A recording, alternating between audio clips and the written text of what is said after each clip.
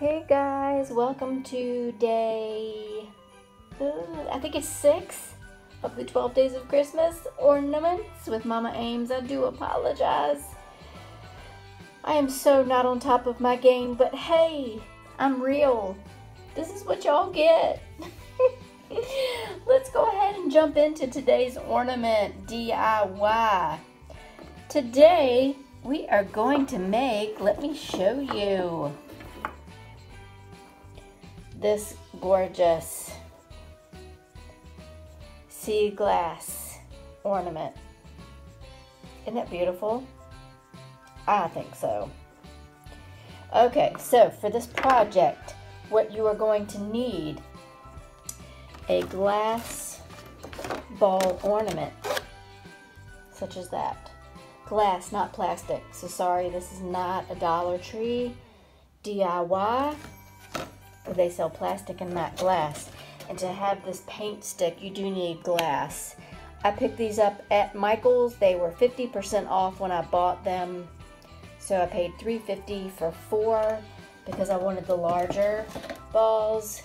You could have, or I could have gotten, I think it was a pack of 6 for about the same amount of money. But I chose to get the larger balls. Alright, let's talk about paint, guys. Martha Stewart makes a line of paints, or made. I haven't decided if she still makes it or not. It's a sea glass paint, and it is translucent, and it comes in a bunch of different colors. I found these at Michael's,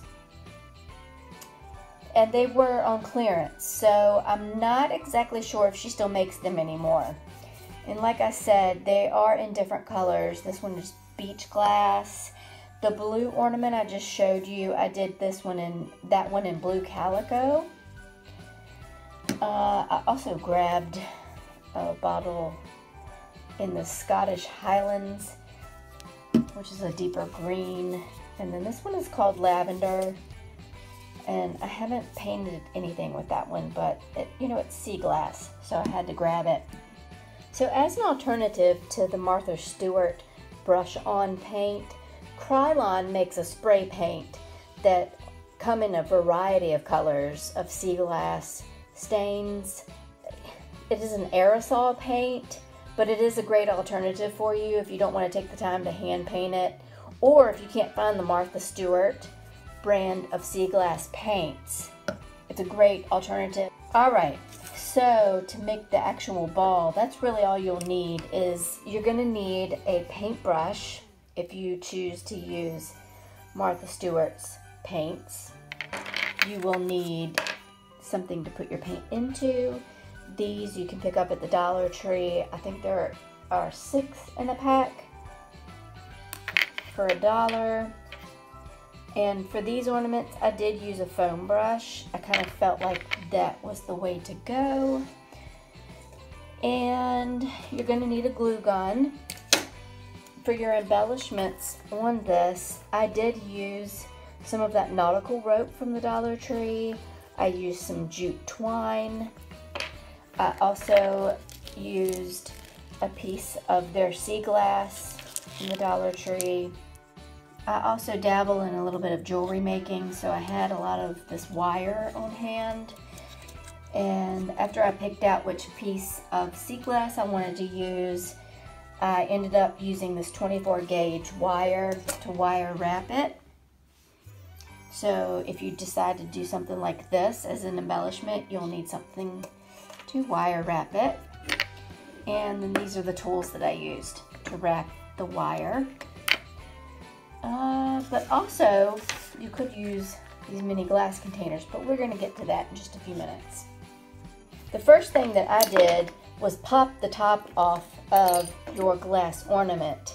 The second thing I did was I found a wooden dowel, and I don't have one on hand with me, but I do have a pencil. And all I did was take the wooden dowel, and that is what I used to hold the glass ball.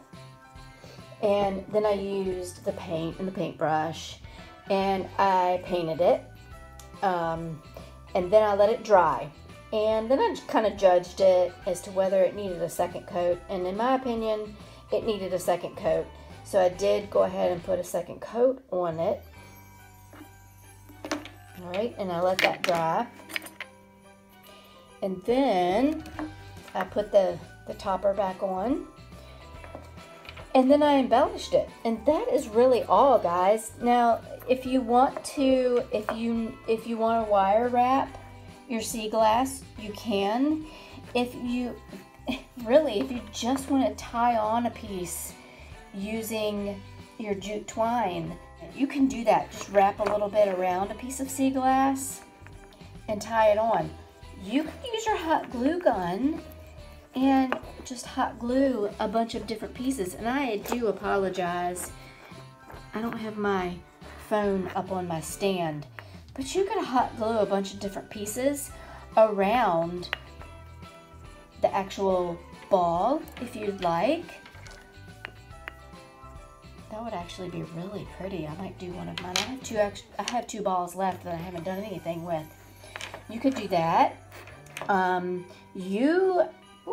You could take the jute twine and just wrap it in one of my earlier ornaments. I just happen to have sitting here, and I haven't painted it with Mod Podge yet. You could take your jute twine and just kind of wrap it in a pattern around it and just leave it. Really, if you wanted a really cool nautical feel to it. Let's see what, these the mini glass containers that you get from the Dollar Tree. This would be really cute. Just take a little piece of paper, cut it to the size, the width of the height of this little glass container, and roll it up like it's an actual message in a bottle, and stick it down in there with the cork on top. And then you could use a piece of jute twine and tie it to the top of the ornament. That would be really, really cute. There are so many possibilities for these ornaments, guys. If you have a nautical theme, or if you want a nautical theme to your Christmas decorations, you could find seashells and tie those on as embellishments. You could find, oh goodness, charms of mermaids, or sand dollars, or starfish, and glue them on with your hot glue gun, or tie them on like I did with the sea glass and embellish them that way. There are lots of possibilities with this ornament. I just think it's gorgeous.